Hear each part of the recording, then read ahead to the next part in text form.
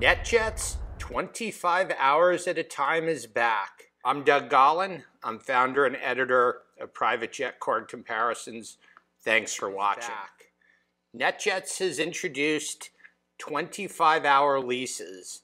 For the time being, they've replaced NetJets jet cards, which the world's largest private jet operator suspended sales of back in August.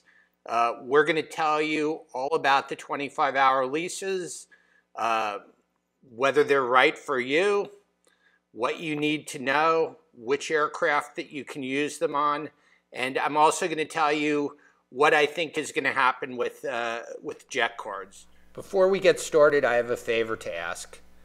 If you're a new flyer or an old flyer, if you're looking for quality content about private aviation, from fractional ownership to jet cards and memberships, on-demand charter, jet sharing, buy-the-seat options, please go ahead and subscribe to this channel, give this video a like, and tell your friends. I promise there's going to be no internet clickbait. We're going to focus on quality content that's helpful for those of you who are looking to become more educated about private aviation solutions and find the best solution for your specific flying needs. So the NetJets 25-hour leases are a little bit different than the jet cards. It's a 5-year commitment. With the jet cards, you could buy either 25 or 50 hours. You had to use those hours within 24 months. The NetJets leases are 25 hours per year, and it's a 5-year contract. So it's a 5-year commitment for the NetJets leases. If you don't use the 25 hours in a year, you're allowed to, or you're able to carry over unused hours to the next year. And according to what they're telling subscribers of Private Jet Card Comparisons, the NetJets salespeople are telling potential customers for these leases, they will also be able to buy extra hours. So if you need more than 25 hours, you'll be able to buy extra hours. That will be at a slightly higher rate. So it's a 5-year commitment. You're buying 25 hours per year. What type of aircraft can you lease in the 25-hour per year increments? It's not the entire fleet. The Globals are not part of it. The specific aircraft that you can lease is the Phenom 300, which is the NetJets light jet entry, the Citation XLS, which is a mid-size jet. Then you also have the Citation Sovereign and the Challenger 350. Those are both super mid-size jets, so both are good for transcon flights. And then the largest jet that you can take on the 25-hour per year lease is a Challenger 650. And so that's a large cabin aircraft. It's got the range to fly from the East Coast to Europe. Where can you fly with the NetJets leases? Well, each aircraft has a primary and extended service area. And so the primary and extended service area for the NetJets leases mirror what the previous jet card service area was, and also what the fractional and the traditional 50-hour plus leases are. So one of the sweet spots for NetJets in terms of cost benefit is they do not have surcharges for the Caribbean, Mexico, and Canada. They have international fees and some fees that are pass-alongs, essentially. But some jet cards, as you probably know, have surcharges that can go anywhere from 10 to 50% or more. And quite a few jet cards don't even give you the fixed one-way pricing when you get outside of the continental 48. What's another sweet spot for the NetJets leases?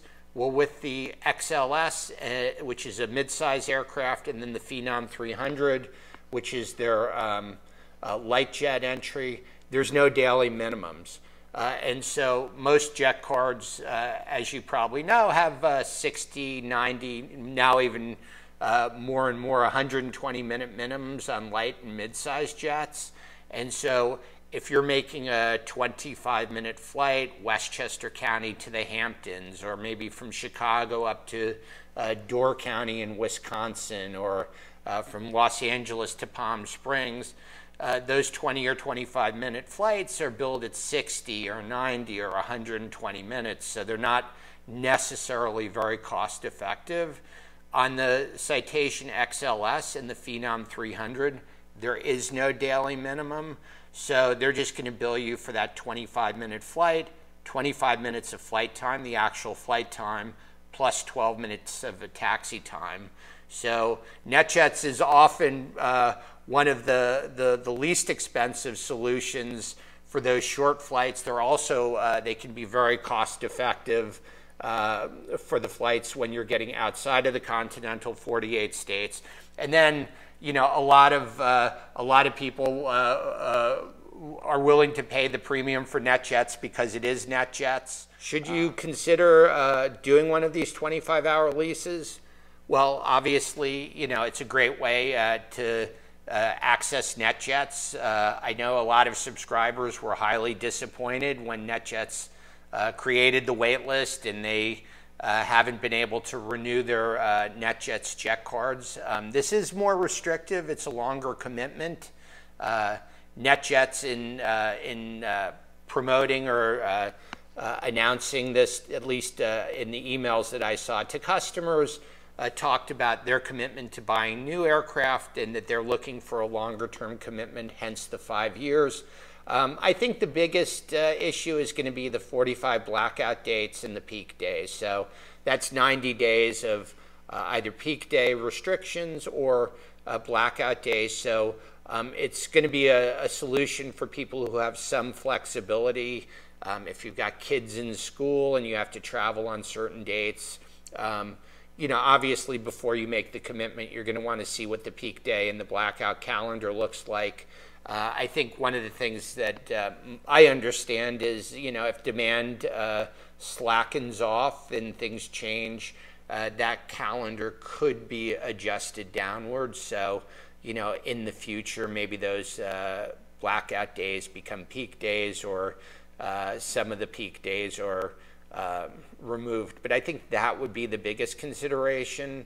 I think the other thing too is going to be what type of flying do you do. With NetJets, you can downgrade. There's an interchange fee. Upgrades are not guaranteed. So depending on what type of flying you're doing, you definitely want to get the card that fits those flights. You're not going to want to, or I should say, you're definitely going to want to get the lease that fits those flights. You're not going to want to have to worry about upgrades, and you're not going to have to want to pay the interchange for the downgrades. You may find that it makes sense to do leases of two different aircraft types, you know, if you have two different types of flight profiles. So will the jet cards ever come back? Is NetJets going to bring the jet cards back? Well, since they suspended sales of the jet cards last August, they've been adamant that they are bringing the jet cards back. In an email that they sent to customers back in December, they said that they expected to have their full lineup of products back in the market by the middle of this year. And I don't think jet cards are going to make it. Personally, I think these the 5-year or 25-hour per year leases are somewhat of a trial balloon. Obviously, NetJets only has so much inventory to sell. They can only sell based on the new aircraft that come into the fleet, and then the shares that they buy back and that they own is typically the inventory that they use for jet cards. So after fractional owners sell their shares back at the end of their 5-year contracts, that inventory becomes jet card inventory that they then repackage in the 25-hour jet cards. You know, when will jet cards come back? I really think it depends on how much inventory they have. If they're able to sell their entire inventory in fractional ownership and leases, the traditional 50 hours plus, And then if there's enough take up with these 25-hour leases, they may just not have jet card inventory, or it could be very limited. Thanks for watching. If you like this video, please hit the like button and please subscribe. Also, please visit privatejetcardcomparisons.com, sign up for our free e-newsletter, and learn more about how we can help you find the right private aviation solution for your unique flying needs.